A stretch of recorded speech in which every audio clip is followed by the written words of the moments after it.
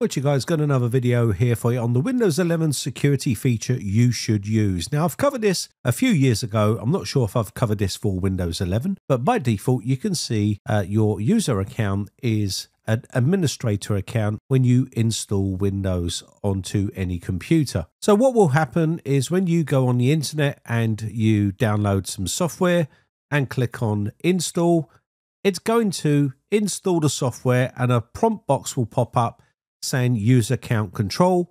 Do you want to allow this program to be installed? And you click yes, and it will install. But this is a fatal flaw of the operating system because it means that it's reliant on that user account control, and it's not that great.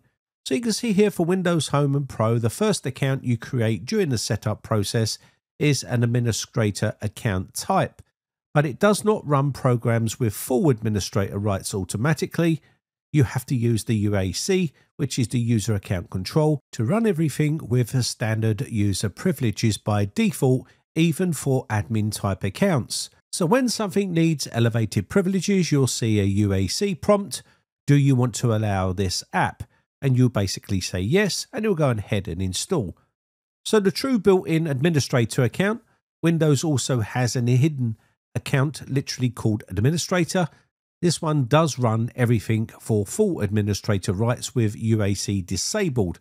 Now this account is disabled by default for security reasons. We're going to take a look at this in more detail after a quick word from today's video sponsor. So if you're looking to get a full version of Windows 11 Pro, then this is the way you can do it. They have an array of different types of software deals, so check out their website. Links are in the video description. Whether it be Office products or Windows products, they have them all on their website. Once you've chosen your product, you can then add that to your cart, and you can use my promo code to get a 30% discount on all of your purchases on CD Key Sales. Just use capital B, capital R 09 and apply that to your order, and you'll get a 30% discount. And once you've submitted your order, they will then send you your product key, and you can then head over to the activation center. Click the change button, paste in your key, click next, and then click activate, and you've activated your version of Windows. So let's make it more secure by going to accounts, other users, and then what we're going to do is create a new account. So click add account. This will open up this box right here.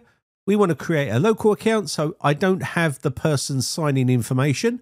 That little blue link, click on this one like so. And what that will do is it will say just a moment and it will get things ready for you. Now click on add user without a Microsoft account link on there, just like so. And now you can put in your credentials. You can call this whatever you like super user, godlike, whatever you want to call it. This is going to be your super user account. So you can call it whatever you like. Something like super user or super admin, something that you would recognize as being the godlike account of your system.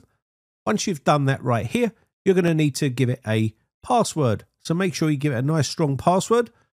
So let's go ahead and put that in just like so. You're going to have to re-enter that password into the password box. And there's going to be a bunch of security questions that you're going to need to add in. You can't skip these. If you try to skip them, you'll get an error code saying this field is required, just like so, as you can see here. So you need to enter these in. So just use the drop down boxes here and just go in and put in your pet's first name, and you can call it whatever your pet's first name was. And I'm going to choose this one here. Where were you born? I'm just going to put London in here. And you've got your third security question right here. What was your childhood nickname? So go ahead and choose that option or any of the other options that you want to use for your particular setup. So once you're happy with that, you can click on next. And what we've done here is we've created a super user account for our system. So now we've got that done right here. We can close this off and we can go down to the start button because we need to now log into that account to create the account. So on your account that you're logged in at the moment, click on this and you should now see your new account. And now you need to sign in by using your password that you created for that super admin or super user account or whatever it is you've called it, and it will build that account for you, and you can see it building it on the screen. Now, what the purpose of this is that you're going to be using a standard user account instead of using a administrator account. And this will restrict quite a lot of things you can do on that account. Anytime you go to make any system changes or download any files and install them, it's going to ask you to put in your super user account password before it will allow you to install it. So go through and set this up how you like. I'm just going to say no to all this stuff. And there we go. We're in the super admin account on this system.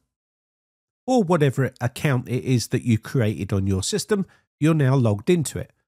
So this is important. So we've got this account ready.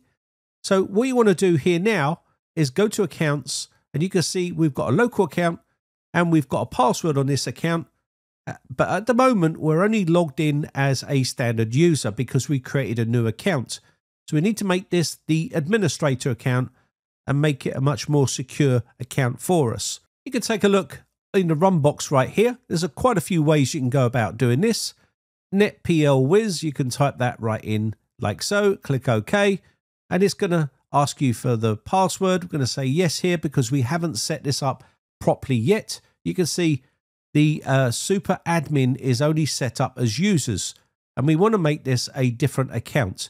The Britec account is administrator, and we're going to change that in a second to a standard user. You can see we need to change the super user account to an administrator, and we're going to downgrade our other account, which we've been using as administrator, and we're going to make that a standard user just for protection. So here we go. We're going to go into properties here, and you'll see that we've got the group set as administrator. Just change that over to standard user. And this will restrict the amount of stuff you can do on that account. And that is the account that you're going to be logged in all the time. You're not going to be logged in to the super admin account and being able to use that account on a daily basis. You should be using a standard user account all the time. And anytime you go to install any software or make system changes to the computer, it will ask you for the super admin permission, and then you put in your password. I'll show you that in a second. Now, if you go into control panel here and go user accounts, you can manage all your user accounts here. You can see the super admin is right there, and it's got administrator privileges. And anytime you want to make changes, you'll see it'll ask for the super admin password. So you need to put that in to do any sort of system changes on the system. This is important because it will give you a lot more security and protection. So let's go into the Britec account here, and we're going to give it a password as well, because obviously you should be using passwords on your user profile accounts. So you can just put a name here for a hint, and there we go. So we're running the Britec account as a local account. It's got a password protection on it, and it's only a standard account. This means it's going to require your super admin password to make any changes on the system. This is important, and this will give you added security and stop any sort of applications or malware slipping onto the system. Now, it's not foolproof, and I've made videos on this in the past, but it is a good way of getting used to having a much more secure system. Let's put it into action. We're going to download a file right here with low reputation, and we'll go ahead and we'll start to install it onto the system. Now, I'm signed in to my Britec account, which is just a standard user account that we're signed into. If I go to install this application on a standard user account, you'll get the general box popping up to go install. And as soon as you click on install, it's going to request that you put in your super admin password to be able to continue with the installation process. So if you've got young children or you've got people that use the same computer, you should be setting it up this way, and that way they won't be able to tamper with the operating system and make changes to the operating system or even install any software that you don't want them to install. This is going to be a lot more secure for you and for your family, and stop them from getting infected by downloading and installing applications off the internet willy-nilly. That means they will have to get permission from you to be able to install these applications. Who is the god of the computer, i.e. the super admin or the super user. Now, this means that any software updates or anything like that, you would obviously be hoping to be a super admin before any of this stuff goes on. And this will give you back control of your computer. Now, I believe that this method should have been implemented in Windows many years ago, and I've made videos about it for a good few years just to show you. So let me show you if I want to install a piece of software now. You can see it's requesting that we need to put in our super admin password. So let me go ahead and put that in. And of course, only you should know this, the administrator of that computer. And as soon as you put the password in, it's going to allow you to go ahead and install that software onto the system. Now, Linux does this sort of out the box, really, with the root password, and it's set up like this during the installation process. I hope this video has been some sort of help to you. My name has been Brian from briteccomputers.co.uk. I shall catch you in the next video. Bye for now.